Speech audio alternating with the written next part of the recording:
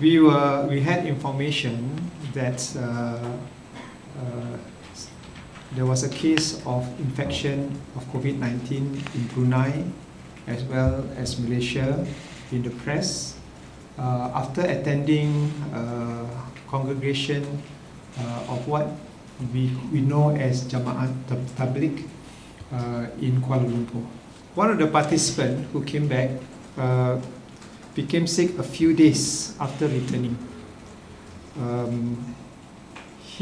In the meantime, while the event ended around 1st of March, he went and sought medical attention around the 9th of March. But between coming back, arriving in Singapore and getting medical attention, he also performed duties of an officer of a mosque.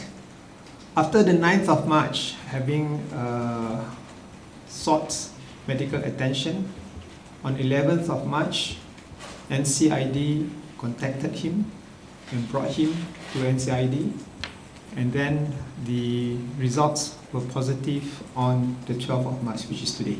So having now known that he is positive, we had to take a few action to make sure that we can contain this from becoming a community spread, particularly among mosque attendees. Now MUIS has decided, because the 4 mosques that this person have gone to, while he may still be asymptomatic, at that point of time need to be sanitized quickly. So we shut down these 4 mosques quickly today, and sanitization work has already commenced. But we think that it is also important to extend the exercise to all mosques.